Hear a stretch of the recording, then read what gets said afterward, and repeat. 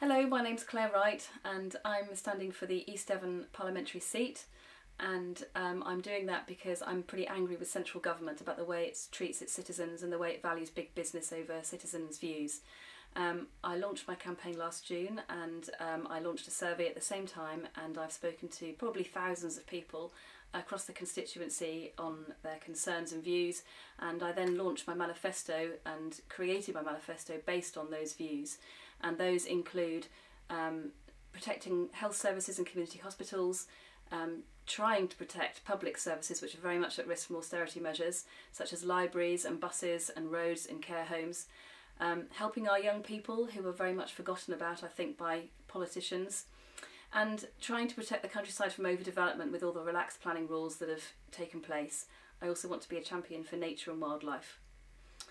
An independent MP has exactly the same rights as any other backbench MP, and I would make full use of the mechanisms within the House of Commons to further the views of my constituents.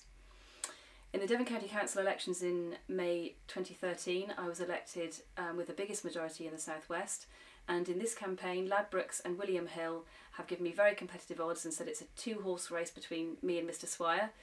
I have the best odds of any independent in the country. If I was elected to Parliament in May, then I would only work for the constituents of East Devon. I would not take on any other paid work, and I would be free to speak and free to act.